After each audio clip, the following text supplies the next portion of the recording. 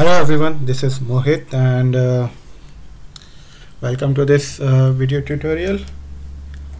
In this video I will show you how to customize the Roots starter theme, and we will not be defining any new CSS. We will just change some variables in the Bootstrap framework.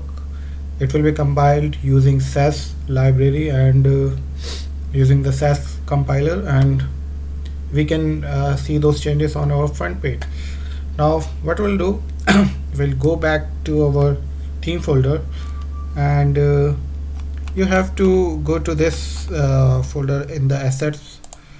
We have a folder called Sass. Whenever you open this folder, you will find that you have some folders here, components, layouts. I want you to look into this file called main.scss.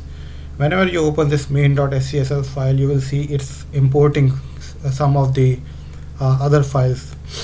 Why we are doing this? To maintain modularity. We can differentiate the CSS, or you can say the styles of various parts or various sections, and we can use this in multiple projects. So this is to reduce the development time and to increase the understanding of the code, so it's very easy to debug, very easy to maintain. Now what we need to check is what type of files are being loaded. If you see, the first one is the bootstrap.scss. Now if this is in the same directory, so we will open this bootstrap.scss. Now you can see we have all these SCSS files that are being loaded.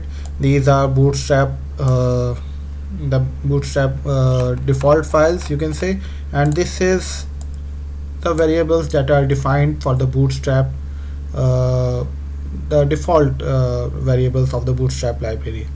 Now we have a custom file created called variables. We can use it to override the Bootstrap variables. So let me show you how. If you open this variables.scss file, we have a brand primary variable defined, which is color, which has a color value set to something green. I will just change it to maybe some dark color and save it. We'll check it's being compiled by grunt, and it says file assets css main.css changed. We'll head back to our installation of WordPress. We'll refresh it and we'll see the color has changed. So it's very simple, very easy, and very easy to maintain also.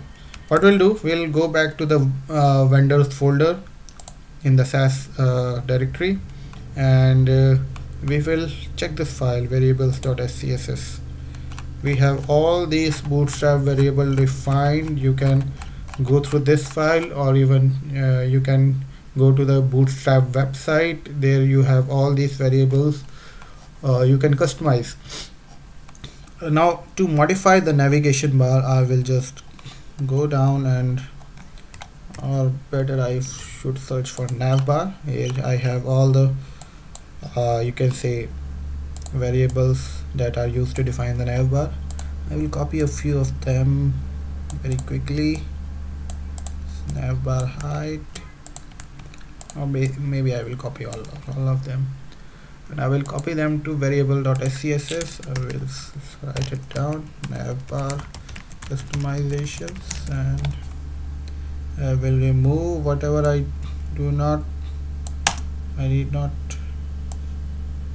Okay, so I will be changing these 4 variables. Let me increase the height of navbar, and let me change the default color. It will be FF and default PG color. Let me change it to, let me write it down, blue. So now let's see, it's compiled. We'll see we have this customization done. The navbar color has been changed, the font color has been changed, and you can see it's looking different. Not pretty at the moment, but it's different. So in the next video tutorial, I will create I will try to create some good looking front page, and what I will do, I will write all the code, write all the variables, and then you can check it on the hosted GitHub library. Thanks for watching, and in case you have any questions, you can put it in the comments and I will reply. Thanks, have a good day.